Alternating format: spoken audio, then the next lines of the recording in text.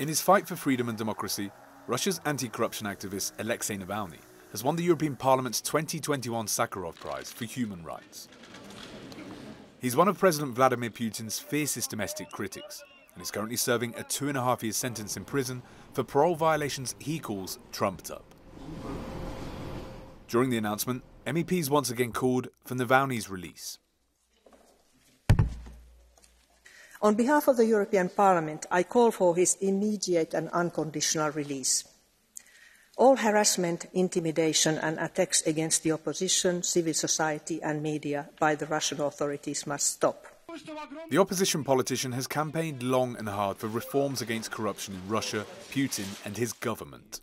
In August 2020, while on a trip to Siberia, he was poisoned and spent months recovering in Berlin. But he returned to Moscow earlier this year, where he was immediately arrested. And it's this resilience and determination which is why he won the award.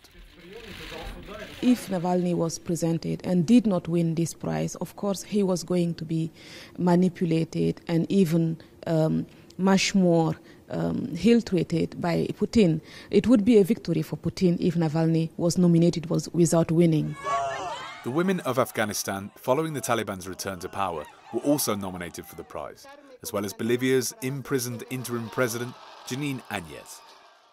The annual Sakharov Prize is named in honor of Soviet physicist and political dissident Andrei Sakharov, and the winner receives €50,000.